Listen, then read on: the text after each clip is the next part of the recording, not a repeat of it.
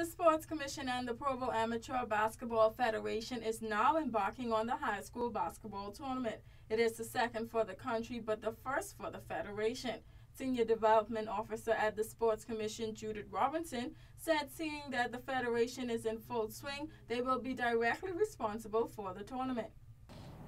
The Sports Commission always hosts the development basketball program leading up to the championship, and this will be our second year. However, this year, where the Provo Basketball Association have been formed, they will be playing a major part in this event. They're expecting to start on the 7th of October, which is next week, Thursday.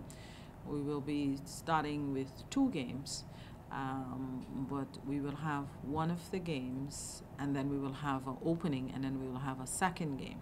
The tournament serves as a preparation for the big inter-high school championships in December, and it's a development program put in place. Our aim from last year when we started it to have not only the schools, but even the kids themselves have some kind of development leading up to our tournament.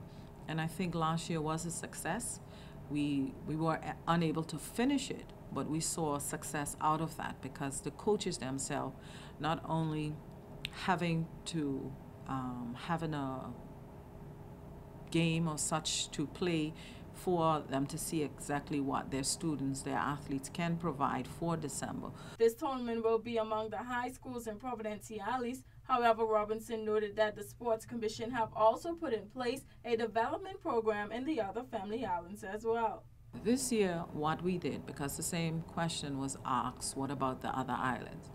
This year, what we have developed in the islands, because each of them have just one high school, what we have recommended is that we do a development meet with the school houses.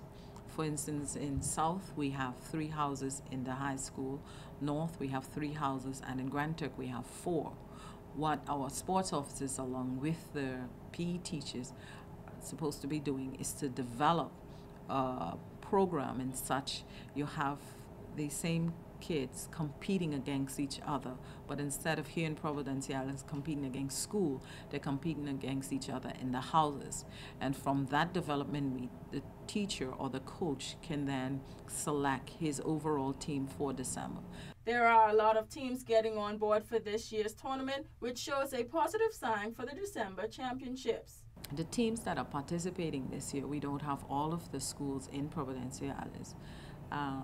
Some of them are not there because of the school opening, and the school was short of teachers, and we're not ready to get the kids ready for this 12, well, it will be 8 weeks now, but they will be ready for December. However, we have Clement Howell would have their A and B team.